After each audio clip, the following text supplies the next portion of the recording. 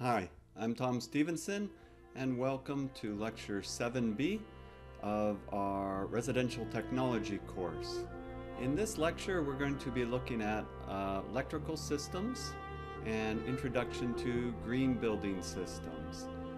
We'll be giving an overview of how the electrical system works in a house, and we'll be discussing some green building systems, which is really just an integration of different building systems that are using more green technology, more sustainable technology. In our previous lecture 7A, we looked at plumbing systems and HVAC systems. So if you're wanting to get in on that, just go back to lecture 7A on my YouTube channel. As I mentioned, we're going to be looking at some of the basic systems that we use in electrical. We'll be also discussing some of the ways that it's identified on construction drawings, so we understand the constructability aspect and how that impacts our ability to be able to build residential projects. We are entirely dependent on our building systems today. 200 years ago, there was no electrical systems in a house. There was no real heating systems other than maybe a fireplace. So we've come a long way, but that also means that we have a certain amount of dependence. So it's good to know how these systems work. And if you're going to be managing construction projects, the more you know about the various systems, the better questions you can ask with the particular subcontractors that are performing the work for you. After all, you want to make sure that you ask fairly educated questions so that you ensure that you don't have them do something that's not what you want. So it becomes important from that perspective. Also, you can identify things that maybe don't seem right to you as they're being installed, and that makes it a lot less expensive in the long run. And we have to consider the coordination of the trades so that we don't have rework. In other words, a trade puts something in, but it's in the way of another trade. Typically, electrical work is less likely to be a problem than, say, plumbing or ductwork, because big pipes, big ducts, they're harder to move and they take up a lot of space. Wires we can move around. But with that said, there's certain wires that we don't want in the proximity of things like heating pipes, where it can cause fatigue on the wiring, etc. So we have to keep those things in mind as well. So in Canada, we use the Canadian Electrical Code. All right, so the Canadian Electrical Code, also referred to as the NEC, National Electrical Code. And we have local electrical codes that may be enforced by various hydro authorities, right, and jurisdictions. So we want to make sure that we're living up to the specific requirements for the particular code in our jurisdiction. What that means is that you really want to hire a certified electrician. In Ontario, they would require a master electrician's license to perform the work.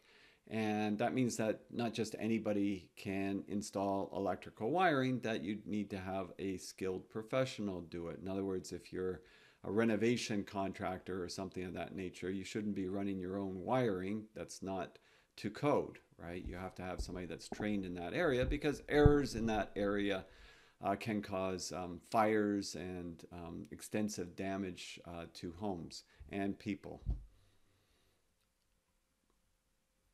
So circuit layouts are, the layouts of circuits are designed for loading by particular breakers. So we have an electrical service that brings the power into the house, and there's different sizes of services that may be required on a house. For example, a 200 amp service might be fairly common, and that just talks to the capacity of the electrical system. If you went back 50 years, 60 years, well, more like probably 60 or 70 years, time flies, you would, a typical house would have like a 60 amp service, not very much power. We didn't have, big screens, laptops, big screen TVs, pretty much all these devices that we have back then. And of course, with all these add-ons and our growing dependence on them, our electrical requirements have skyrocketed. Not to mention with the coming of electrical vehicles and extra loading that they're going to require. So the requirements for the service has to be looked at carefully. So the service being provided to the house, and it goes into an electrical panel. And the electrical panel is filled with circuit breakers, and each breaker operates a number of outlets and switches. And so the electrician has to figure out, well, what am I going to run off of each breaker, and to make sure that it satisfies the electrical code. And so they also want to minimize the amount of wiring that they run. Wiring is not inexpensive, so the more outlets and switches and lights that they can run off of a particular breaker, the better. And if they can make them in close proximity so that they don't run wires crisscrossing all over the place, that makes a lot of sense as well. So it ensures that they meet the electrical code, and it also ensures that they're being efficient in their jobs. Typically in residential construction, the most commonly used wiring when it is not exposed, when it's built into a wall, is what they call non-metallic sheath cable. Kind of goes by the name Romex cable, but the real name is non-metallic sheath cable. So it's got like this sheathing covering over it, and then it's got individual wires in it, and each one of the wires has a coating over it except for the ground wire. So it kind of looks like this if you're thinking about it. We've got a distribution panel, we've got our service where the service comes to basically the meter, and the meter measures how much electricity that you're using. And there's all kinds of more advancements that are coming with meters. There's smart meters. There's all kinds of new technologies that are developing and monitoring this. It used to be that somebody would come to your house and they would actually look at the meter and see how much you used per month. Of course, they've got like wireless technology that sends signals with the amount, but again, that doesn't preclude that there aren't the existing ones out there. So you have a distribution panel, so your electrical panel that people often call it, and then you have your circuits that are feeding the various elements. And some elements, they require larger circuit breakers, all right, because they're drawing a higher voltage. Like a stove is going to typically be 220 or 240 volts. Same with a clothes dryer. Although a clothes dryer will use less than a stove, so the actual size of the wire, which is bigger than for things like outlets and lights, is actually not as big as the one used for a stove. Again, what is the appropriate sizing of wire for the actual purpose that is being used for.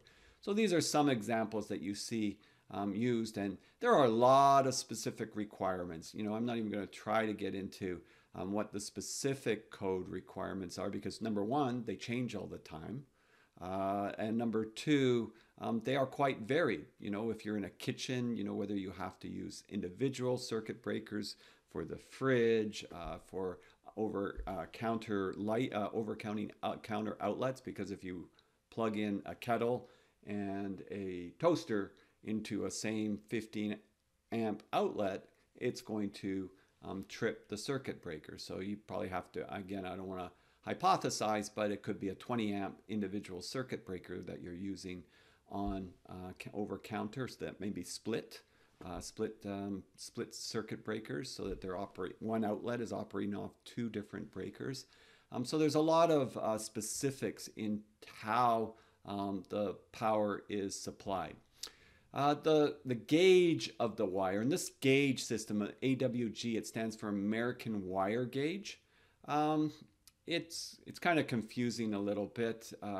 So the smaller the number, the bigger the diameter. We're kind of used to looking at things that the bigger the number, the bigger the diameter. You think of rebar, 10M bar, 20M bar, okay, 10 millimeter diameter, 20 millimeter diameter, it's bigger. American Wire Gauge doesn't work that way. So 14 American Wire Gauge, most lights and outlets are going to be run off of 14. 12, you'll usually see, remember I mentioned 20 amp breakers, like for electrical outlets that run off more current, and the code might have specific requirements, will run 20 amps. And usually you'll see sort of a T sort of shape in one of the outlets, like over a kitchen counter outlet. And that's referring that that particular plug is, or outlet, is a 20 amp outlet. So that's kind of giving you that aspect. Now, if you're in an older house, there's no way. Like they're like 15 amps, and well, number one, you're probably even lucky to have very many outlets over the counter. But a new house will have those specific requirements. And then you get into 10 AWG, American wire gauge, and that'd be things like clothes dryers, and that would be a 30 amp breaker. And then you get into 8 American wire gauge, and now you're getting into electric stoves and oven, and that'd be 40 amp breaker. So depends what you are using as to the requirements. And again, you have to go by what an electrician knows about the Canadian Electrical Code and ensures that they're meeting those code requirements. But this is giving you kind of an overview. And the reason you want to have bigger diameter wires, right? 14, 12's getting bigger, 10's getting bigger again, 8's getting bigger after that, is that you got to think of it almost like turning on a faucet where you've got all these electrons moving through. It's like a current, all right? That's why they call amperage amps a current. And if you have a lot of current in a small diameter wire, like if you had 40 amps of current going through a 14 AWG, it's going to have a lot of frictions. The electrons are rubbing against each other, so there's a lot of friction, and that's going to cause heat. If you get too much heat, then it melts off the covering off the wires, and then you get a fire, right? So then it starts to heat up in the walls, and you get a fire. So the 14 AWG, that's why it's designed for typical outlets, which aren't really supposed to be using more than that amperage. Again, it can happen, you know, if you've got several hair dryers and things going at the same time on the same breaker, you could have more current running through that. And then that, to protect against fires, houses will have circuit breakers in the distribution panel. So the circuit breaker, if it gets more than 15 amps, to prevent the melting of the wires, it kicks off. And so then that means something's up. And so then you can reset it. But hopefully you've plugged whatever caused the problem into a different outlet that's on a different breaker, so you don't have too many things going at once. The goal, of course, with the Canadian Electrical Code or the National Electrical Code is to ensure that in most cases, like it's going to be a rare event where you have too many things plugged into one outlet. So they look at, you know, the changes in the technologies that we've been adding on to things and how much current it draws, and then they redesign or make changes to the code to prevent situations where perhaps maybe a breaker fails. They don't always work 100%, and then it actually overheats, and then it melts and causes a fire. These things do happen. So it's better to be proactive and preventive. So this is how the electrical code gets developed over the decades and years. Older wiring in houses. Now this is really old wiring. This is like of the first types of wiring. It's called knob and tube wiring. If you have a house like this, you shouldn't have this type of wiring anymore. Most insurance companies will not insure houses with this type of wiring anymore. So if you buy a new house and you want to get it insured, one of the questions they ask is there knob and tube wiring. And the reason it's knob and tube, these knobs hold the wire away from the joist. Why do they hold the wire away from the joist? Because this has a covering, this wire, but you know, when they first invent stuff, it's not the best. And so it would actually heat up. It would get warm. And so you didn't want the warm wire touching the joist because it could catch fire. Same with these tubes. They would drill a hole and put the tube inside the hole so that when the wire goes through the joist, it doesn't heat up the joist to where it catches fire. There are these porcelain tubes that they put in. Hence the term knob and tube wiring. Also, they would run the hot and the neutral wires separate. Of course, today we have non-metallic sheath cable, and they just come in one single sheet. And back then, they didn't have any, nothing was grounded, so there was no ground wire, which is not good. Uh, are there older houses today with it? Absolutely, especially in big urban centers like Toronto, like Vancouver, like major cities. Um, they just haven't been retrofitted or renovated. Maybe you've got an elderly couple living in a house and they haven't sold the house for, they've lived in it for 40 years. Well, 30, 40 years ago, a lot of people, there were a lot more knob and tube housing than there is now. But if you sell the house, that's going to be the predicament you'll be in. If you're buying a house, check it. You want to check if you're buying a house, does it have knob and tube wiring? The other thing you want to check for, because I don't think it's in any of my other slides, is does it have aluminum wiring? Aluminum wiring was very popular in the late 1960s, well, probably mid 1960s to the mid 1970s. So houses built during that time, there's a good chance that they have aluminum wiring. Aluminum wiring was less expensive. Copper is very expensive. Aluminum is a little bit less. And they thought it was a good thing at the time. And you know what? If it was properly installed, it was. The problem was the wire was a little bit softer than the copper. And when the electricians cut off the wires, it would leave a little ring around it. And that little ring would sometimes compress the diameter of the wire, which would make that flow of current going through it heat up, and that would cause some fires. So if you have existing house with aluminum wiring, again, it could be done perfectly safely, but a lot of insurance companies are not thrilled with aluminum wiring. So that could be an expense if you purchase a house that you need to change the aluminum wiring so you can insure the house. And these are not small dollars in changing the aluminum wiring when retrofitting the house with it, because it means opening up walls, fishing wires, and that sort of thing. So just points on that from the history of the electrical systems.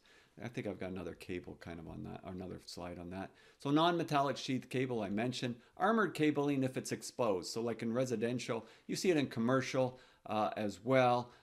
If it's exposed. So if I was going to run it on the surface of a wall, I should have an armored cabling. That's protecting it, so if you bang into it or knock something against it, it doesn't cut and cause a short or shock or any of those types of things. Of course, for outdoor usage, we could use armored cabling, but very often we'll use a rigid conduit of some sort. There's all kinds of different types of rigid conduits, from plastic to metal that are used, but usually in residential, for the most part, it'd be plastic more than likely if it was being used on the outside.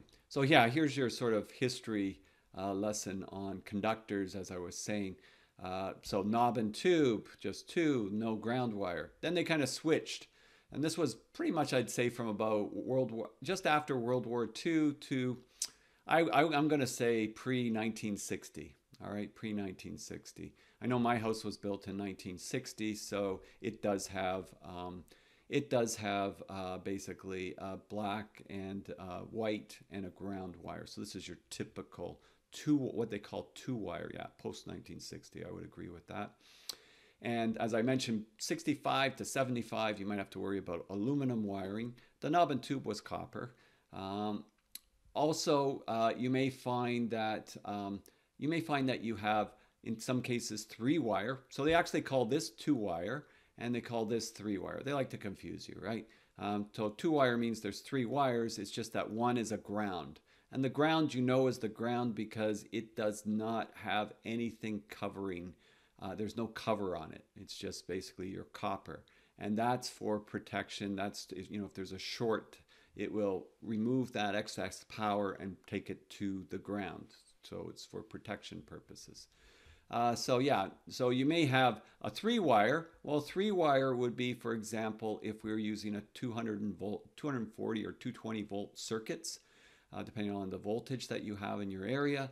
And that would be 120 would be carried on the red, 120 would be carried on the black, and the neutral is just returning the excess electrons, right? So basically these would be supplying and this would be returning.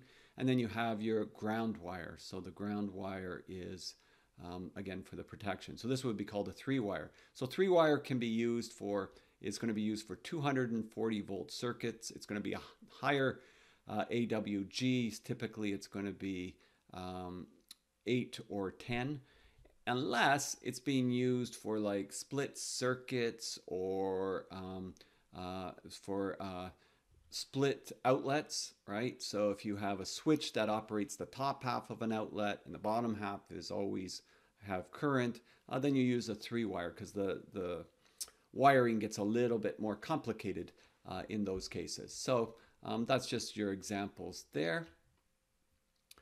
We also have some new sort of technologies that have been arriving over the last 35 years.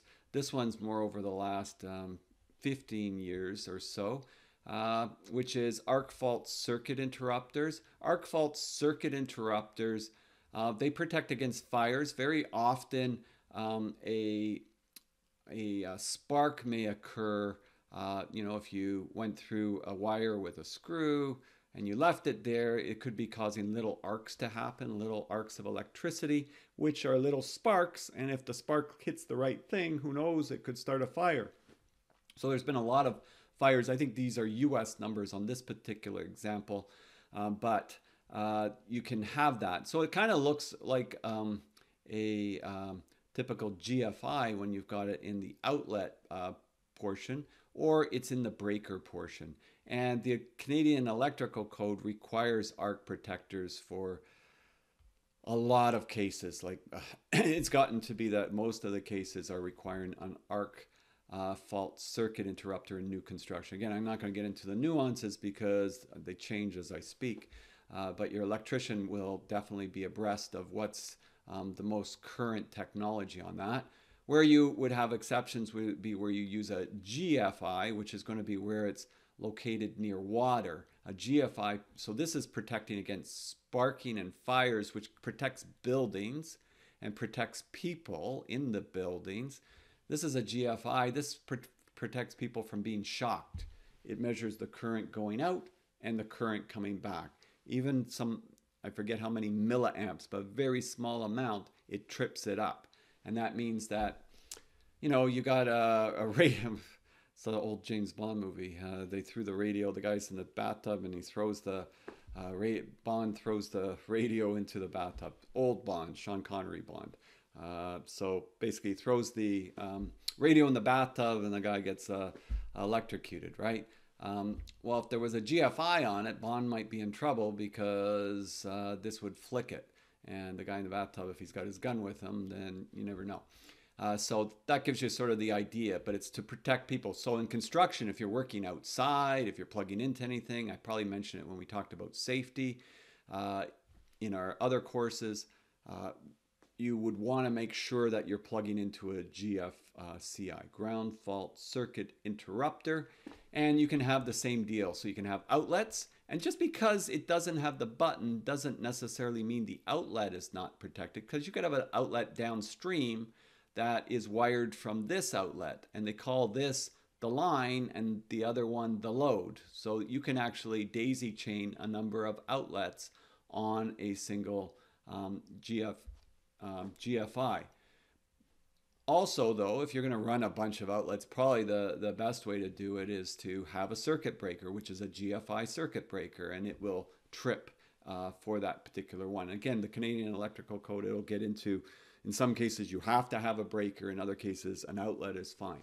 But if you run into a house where all of a sudden something stopped working, number one, I would be checking, well, does it's pretty straightforward. If it's got this, you unplug it and then you reset it. And then but you got to ask yourself what caused it to go off so that you correct the problem. So you'd reset it. The other thing is, if it goes off, the first thing is I check the electrical panel. Are any of the breakers off, right? And check the electrical panel. Are any of the breakers off? If one of the breakers is off, reset the breaker. If it is off and you've checked all the breakers and they seem okay, then what you got to do is check, maybe it's a different outlet that's not looking like this and it looks like a regular outlet. Is there another one of these located, usually not too far, because remember, electricians don't want to run too many wires too long. Like, is there a bathroom nearby? Try the button, the reset button, and see if that other outlet comes on, because maybe it was run off of this particular outlet. So that can help to be a little bit of quick troubleshooting. Why get an electrician if you don't need one in those circumstances? And of course, if you go down to an electrical panel and one of these is switched to the off position, it'll also have a reset button, and then you'd reset it here. You just press the button and it resets it, you flick it.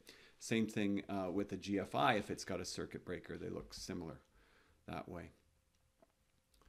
But again, GFIs protect people from shocks directly, and arc fault circuit interrupters, AFCIs, protect buildings, which in turn protect people. Let's be realistic about it. That protects people, just not from a direct typical shock.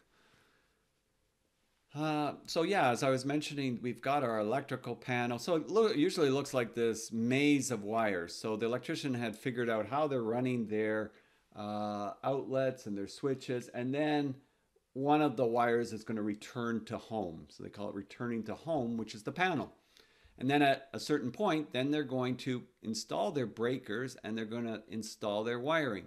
And this particular panel was done rather neatly. You see how neatly the wiring's coming in from behind. At first it's like this. They drilled a bunch of holes, fed it in from behind, very clean installation. It's usually going to be on a piece of plywood or OSB like this one is. There's specific requirements around that in the electrical code. And usually if it's done well, and again, there's usually some requirements in the electrical code in new construction that so many breakers, there has to be some space left for future capacity. So some space left for future capacity. There's tons of space left for future capacity. Example, just going back here, the basement's not finished. Finish the basement, it's going to take a few more of these. Put a stove in the basement, it's going to take a few more again. So you've got those types of things going on. So I mentioned a split switched receptacle, so there you go.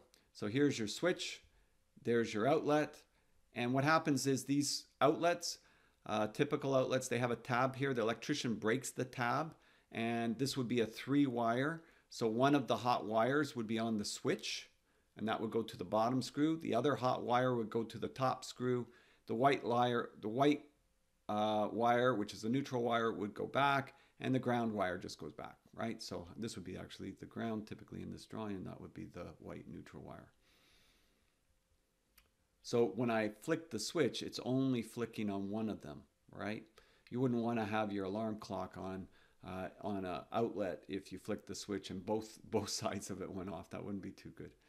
I feel like half my students, that's what they do. But anyways. So we've got, you can see how this runs from, I only said half the students, not all. So you can assume you're in the good half. All right, so the wire comes down to the outlet, and then it's going on to the next outlet. This outlet is for this room, this outlet's for this room. I think this is a bedroom over here, right? And that's typically, and then you see it's going somewhere else. And so that's why you're running, and they're trying to figure out, if they're very good at it, to minimize their waste, the waste of wiring. Also, you don't want to run wiring any longer than you need to. There's more resistance in the wire the longer that you run it. Very, very long extension cords have problems, especially if they're only 14 gauge or in some cases 16 gauge, a lot of cases 16 gauge extension cords. So they run into problems when you've got a long extension cord because there's more resistance built up in the wire. A 3-way switch will have a 3-wire. So this one here looks like, you can see a black, a red, and a ground wire here. This actually looks like it's a rectangular box, so it might not be for a switch, but maybe. So we've got here, we've got our power supply. You have a special switch that you get. You wouldn't know the difference. Like, you would look at it, and on the outside where you see it, it looks just like any other switch. But the mechanism in the switch is different, and that allows for you to use a 3-way switch. So think of any switch at a staircase. At the bottom of the stairs, you can switch the light on. At the top of the stairs, you can switch the same light off. So they have these special switches so that, when I flick this, now it is a closed circuit, so it will light up the device. If I click this one, now it's an open circuit, so now this device will go off. If I go down the stairs and I flick this down here, and that was over here, then it's closed again and it would go on. That's a split switched receptacle. And that's why it needs 3 wires. You've got these 2 hot conductors, and they call them messengers or travelers. And those wires, it flicks which one's hot and which one's not hot. They're not both hot at the same time. It's just switching which one, so that allows you to be able to do that. It's actually very sort of simple, the logic behind it. Same thing, you'll find 3-way switches in, if you've got a doorway to a garage, you flick the switch, and then if you go out the garage door, you flick the switch, it shuts it on and off. Or if you've got a room that's got more than one entrance to it, it should have 3 ways, so you can enter the room, and then when you leave the room at the other door, it flicks off. So you do find them fairly frequently. You can look on your construction drawings, the Brook drawings that we've been looking at in the Understanding Construction Drawings textbook, and you'll see 3-way switches at the stairs, and you'll see it at rooms where you've got more than one entrance, etc. So here's sort of giving you some guidelines. Again, I already kind of went through that with the different amperages for the circuit breaker sizes. This is your electrical service entering the house. In new construction, production home building, it's going to be in the ground. So it's going to come up from the ground. That way they don't have it on hydro poles. When there's big storms and the wind hits and lightning strikes and all these different things, it does damage to the hydro lines, or we get a ice storm and then they all come crashing down. Well, if it's run under the ground, you don't have as many problems. You have flooding problems and different issues, but it's considered to be more resilient. So new production homes will typically have that. If you're in a big urban center, it's going to be whatever you've got. Like if you're in Toronto and you're tearing down a house and you're going to put a new house on that lot, the whole street is above ground. Guess what? You're going to be above ground as well. So that just depends on where you're building, how you're building. But if it's like new streets and that sort of thing, the infrastructure will be in the ground. More resilient. Pot lights, all kinds of different pot lights today. And pot lights, the technology is always changing on these things. And so pot lights, they're mostly going to be LED pot lights. They draw a lot less current than they used to. So it's not, pot lights aren't the same problem that they were, but again, you got to check the technology and check what's allowed and what's not allowed, etc. There was a lot of problem previously with pot lights that they would heat up between the joists, and you had to have protection around them if it was insulated and all these other things. So you have to, from an electrical point of view, the electrician has to know what is proper with this particular system. But one of the things we have been improving drastically in construction is the amount of current and efficiency of our lighting systems. We went to these CFL bulbs, which nobody really liked too much, but they were much more efficient. And now we're going to LEDs, which were at first very expensive, but are now not that expensive. And they last a lot longer. CFLs, we were told they last longer, but they never seem to. And because they're using a lot less energy, they tend to produce a lot less heat. So there's a lot of advantages there that way.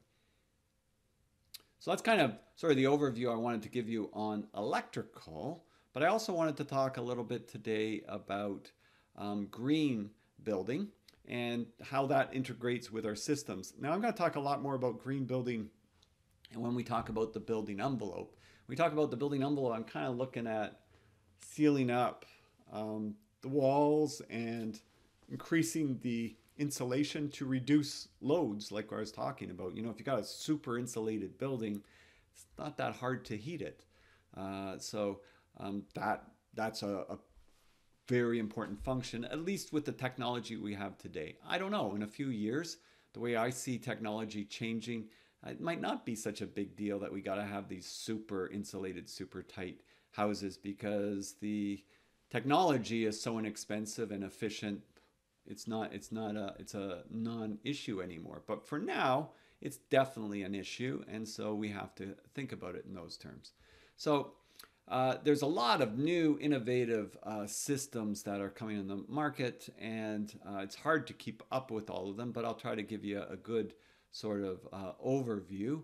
Photovoltaic cells capture energy from the sun, solar panels basically. Wind energy that uses wind turbines produce electricity can be controversial. Ground source heat pumps that harness stable ground temperatures, preheat, pre-cool the air in the building can be very good depending on the space and property requirements that you have. And these systems also include typically HRVs or ERVs, heat recovery ventilators, or energy recovery ventilators. I'll talk about that more in chapter 12, but just as a quick prelude, and if you move ahead to chapter 12, you'll see some images of it. It takes the air from inside, the stale air from inside, and warm air from inside, maybe a little bit polluted air from inside with off-gassing of different materials, plastics and different things, and it exhausts it out the house, and at the same time it sucks in fresh air, and it goes through a heat exchanger. Heat exchangers like thin membranes of usually like a metal like aluminum, and it transfers. Warm moves from cold, warm goes from warm to cold, so that warm air transfers its heat to the metal, and the cooler air coming in picks up that heat.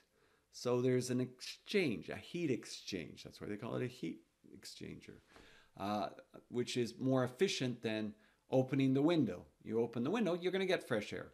But then what's the point of making a super sealed house if you're going to open up all the windows? Makes no sense. So in cases like that, you install HRV or an ERV. An ERV, the simple difference is with humidity. So that exchange is about 90, it depends on the HRV, but they can be as high as 90%. So you're only really losing 10% of the heat through that process, yet at the same time you're getting fresh air. The house I'm in right now in Collingwood, it was built not that long ago, and it's a pretty energy efficient house.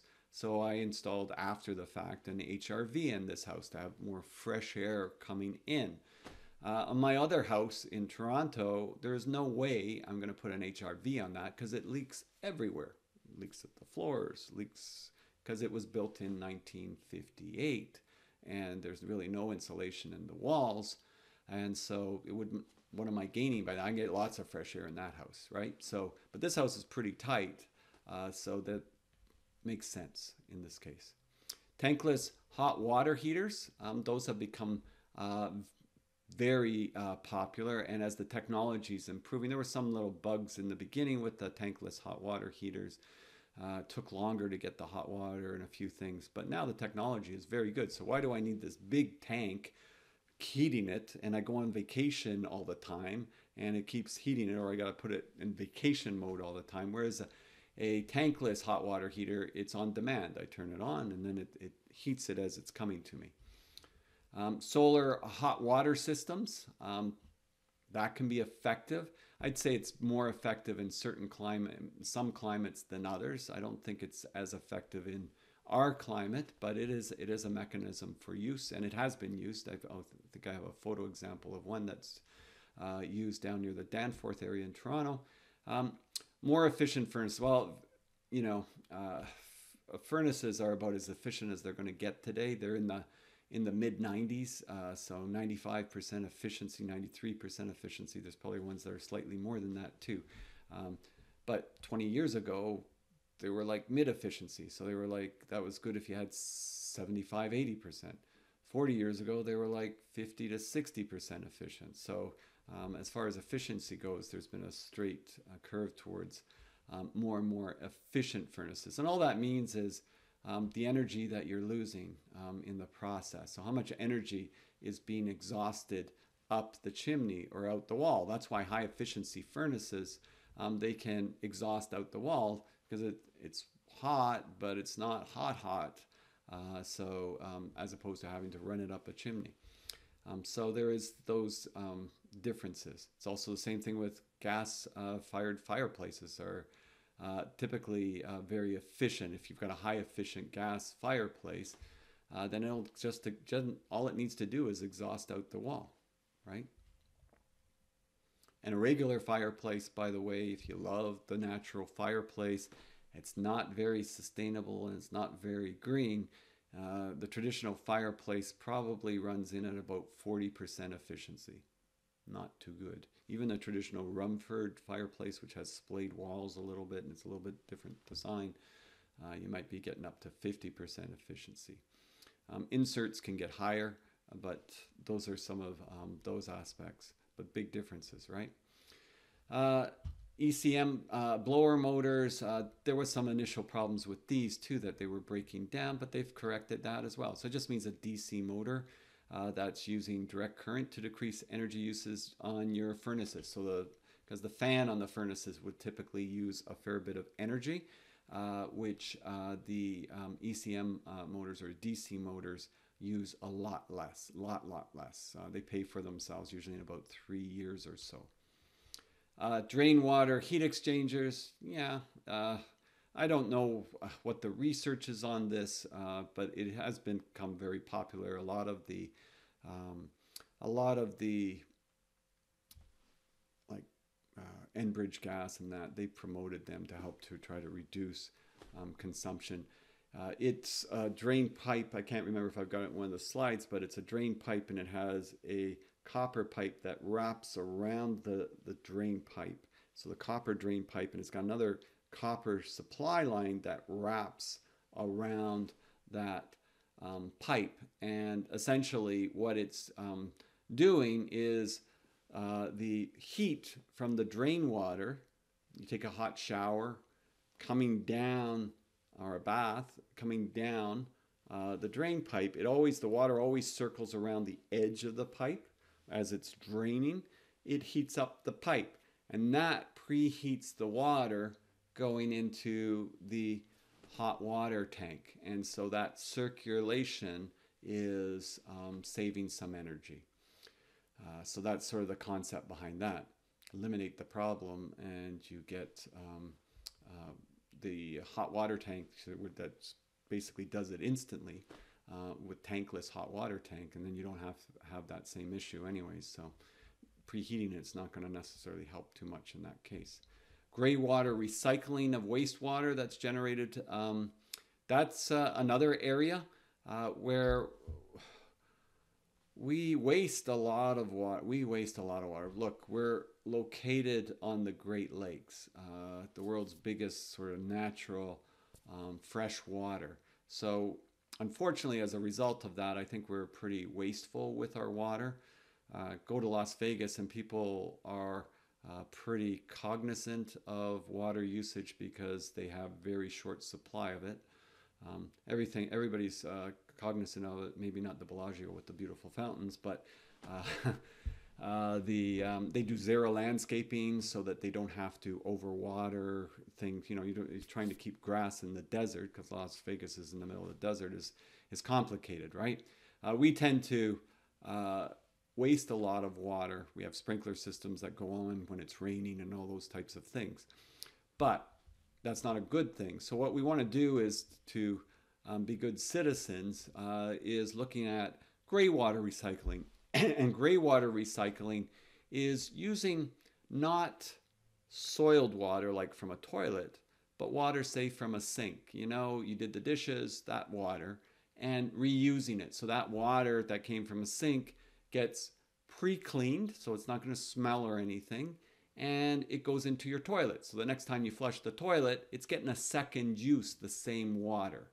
And so that's using gray water, and it's quite an efficient way, because toilets use a substantial amount of water. Even the new toilets that we've got that don't use so much water, which are way better than the ones before, use that same water a second time. So that can be helpful from that perspective. So it's really looking at the different things and different systems and how they can integrate.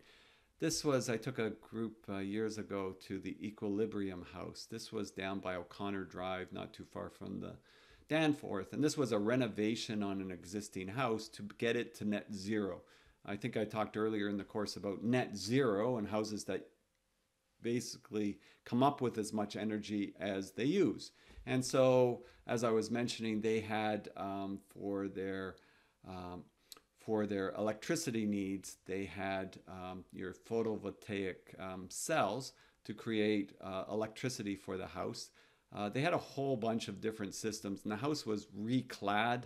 They even had to get a variance because what they did was they added an extra foot to the outside of the house so that they could insulate it, spray foam it. So what they actually did was they put vertically like eye joists on the outside of the house, and then they spray foam between the eye joists, and then they put the siding outside of that. So they were able to add onto this existing house. They had to reside the whole house and new windows, more energy efficient triple glazed windows to seal that up. And then because it was an equilibrium house, it meant that it was tested and measured. I think it was for 3 years after construction to see how close it got to net zero.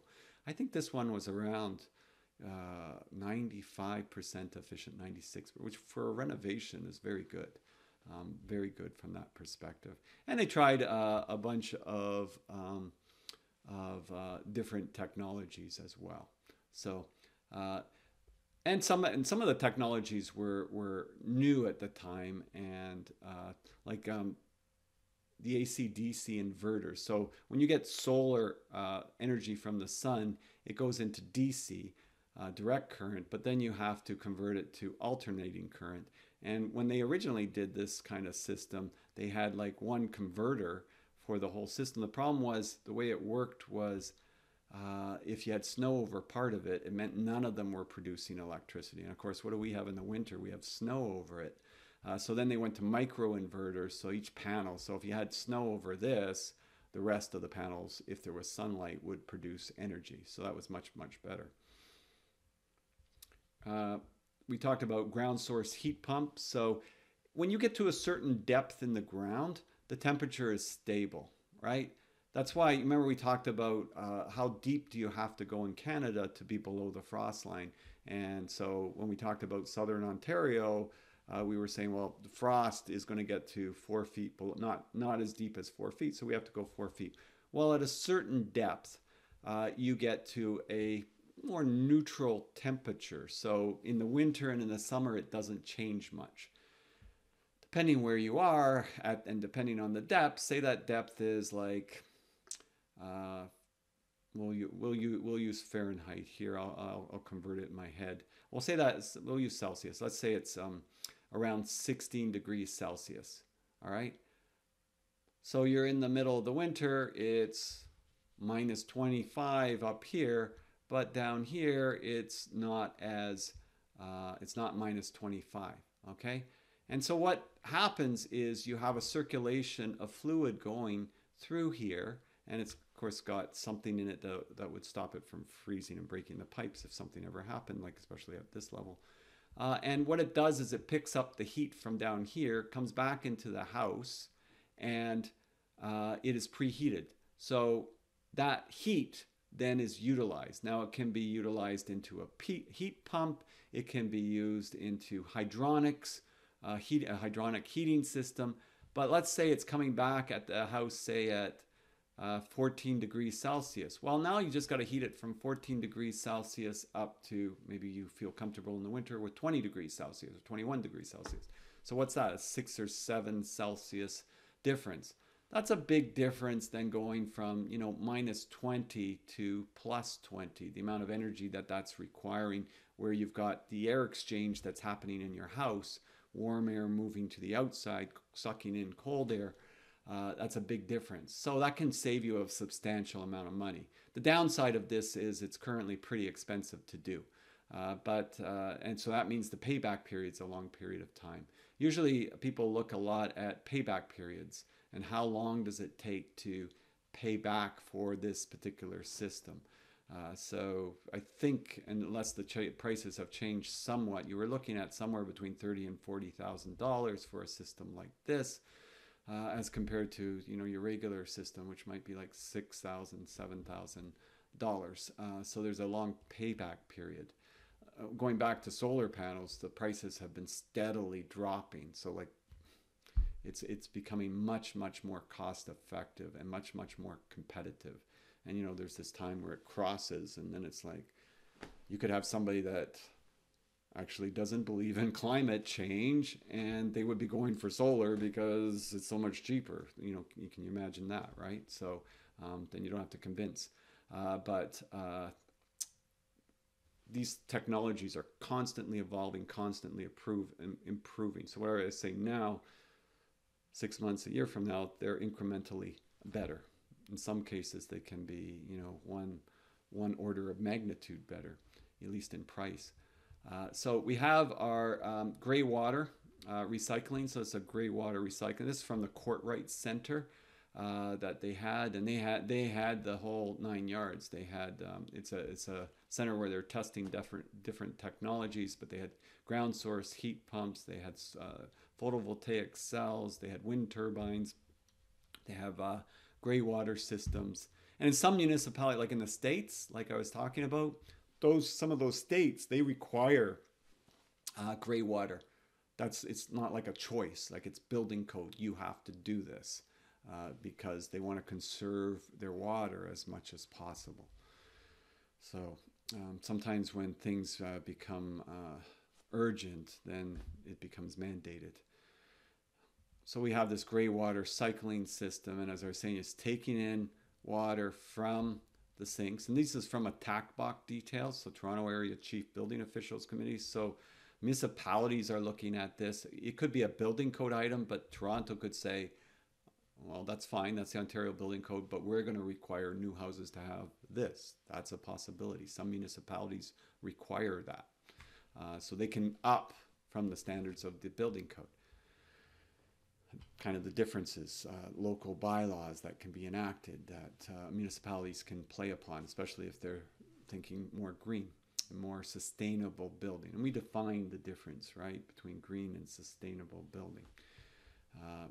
So we have, in case you didn't get that, green building is just building above minimum building code standards, building to a higher standard than is currently required. Sustainable building is building to a point where it's going to impact positively future generations as a result of being sustainable. Net zero sustainable. That'd be an example. So we have the water then going back, and the water's coming. I did that backwards, didn't I? From the shower, it's coming down the dashed line. All right, so that's your water coming down into the gray water system. And that water then would feed the toilet here. So that water would then feed the toilet. This water we can't take because it's going into the toilet drain. So that one's out the way this was plumbed. But basically from our bathtub, from our shower, from our washing machine, goes in here. It's cleaned. All right, it's filtered. It's not super clean, so there's some maintenance issues that you have to deal with this. But the water then that goes to the toilet is effectively clean enough for the toilet water. It's not potable water, it's toilet water. And all the piping has to be identified, not potable water. There's special stickers, etc., that have to be put on it. They're always worried about somebody, you know, a handy person going into their house later on and all of a sudden hooking up to a line that's going to the toilet that's not potable water, that thinks they're going to feed a new bathroom sink or something. So they always have to be concerned about those things. Also, I just added this. It's not in your textbook. I should have put it in the most recent edition. I might have said something about it, and I can't remember now. This is from the Ministry of Transportation. I think pretty soon this is going to be a building code requirement too from the electrical side. It only makes sense. So charging stations, making sure they're all wired into everybody's garage, that they're accessible. It only makes sense. You can charge a vehicle with a regular outlet. It just takes forever. So I don't think that that's the best level. So over here it says your EV can be plugged right into a standard outlet, level 1 charging. So that's going to get you about 8 kilometers of range per hour. So you leave it plugged in overnight, you're going to have 64 hours of range. I don't think that's going to be too great. But it does mean you could plug in anywhere, right? So if you're visiting somebody and they weren't too far away, you could plug in. Level 2 charging. This one probably very likely, especially for people that retrofit their house, existing house for it, because the retrofit system is similar to what you'd use for a clothes dryer. So you'd use like a AWG, American Wire Gauge number 10, and a 240 volt system. So similar to the dryer plug, and that would get you around 50 kilometers range per hour. So, you know, you come home at 8 o'clock at night, you plug it in, you leave at 6 in the morning, that's 10 hours. You know, a new Tesla probably gets you about that, 500 kilometers of range. So that probably would suit you. Level 3, that requires a much heavier voltage, and that's likely going to require changes to your service, or maybe they'll mandate that the electrical service, the distribution panel, and the service entering the house will be increased in future as a minimum, just because if we're getting away from carbon-based fuels, that system is ready as slowly we shift over to electric vehicles. Also, if you go to these charging stations, you know, on the highway and that, they're pretty quick, so that you can at least get going again. So that's sort of that background. They've actually standardized the plug outlets, to my understanding, in North America, in case I'm off with that, but that was my background research on that, which is amazing from that perspective. Who wants to have 20 different kinds of plugs and voltages and everything? And you can clearly see, if we're talking about being energy efficient, some of it relates to, well, how does the energy produce? You know, if you're near Niagara Falls and it's hydroelectric, well, that's pretty good. Or if it's nuclear, I guess that's pretty good. Nuclear has its own issues. If it's coal-based electricity being produced, it's still, I think, would be, I don't have the exact numbers on that, but because it's more economically produced, it'd still be better than just gas. But the cost is pretty substantially lower using electricity to produce, and especially if you are charging it overnight, where the demand on our electrical system is much lower. That is a positive impact as well. So there's a lot of advantages to that I see that way, and so I see this evolution occurring. So I think once it gains enough momentum, then it's just the tipping point. And so that's a positive for everyone, I believe. I know it's not going to happen overnight, because we're going to slowly get rid of the gas in vehicles, meaning that people, when you start to go to buy a new gas vehicle and you've got all these choices with electrical vehicles, some people will decide, okay, maybe I'll go with the electric one. And as the cost comes down, which it has dramatically, and as you can see, the savings in gas, it doesn't take too long for a combination of those events to make this a logical choice. And that's how building codes change. Right? Somebody shouldn't buy a new house. It's like, where do I plug my car in? House was just built. That's not a good thing. So a lot of key terms that we talked about in this lecture, and a lot of probably new ideas and new technologies as well. Just be attuned to it. Change is happening as we speak, and it's exciting. It's really exciting. I love when things are changing and new things are occurring, and trying to keep ahead of the curve. It's funny, just the other day, my wife was plugging in a plug, and it had a GFI, not a GFI. It was basically had about 5 or 6 things plugged in, and she kind of jammed it in, kind of roughly, and it sparked, right? And so it kicked the breaker, but she wasn't sure what happened. And the breaker downstairs, it was an arc fault circuit interrupter, and so she had tried it, but it wasn't working. But there was a reset button, so you had to press the reset and then flick it. But the first thing I did was I checked the GFI, because I wasn't sure if it was a load off of that or if it was on the panel, etc. But I already had in my head all the different checkpoints and things that I've got to check before I start thinking it's something more than that. And so understanding how the different technologies work, understanding the new technologies, being able to look at a set of drawings and interpret that information is a positive skill set, and it's a required skill set for success in the construction industry. So that's what I wanted to cover. Tom Stephenson wishing you a wonderful day and signing off, and we'll see you next time. Bye for now.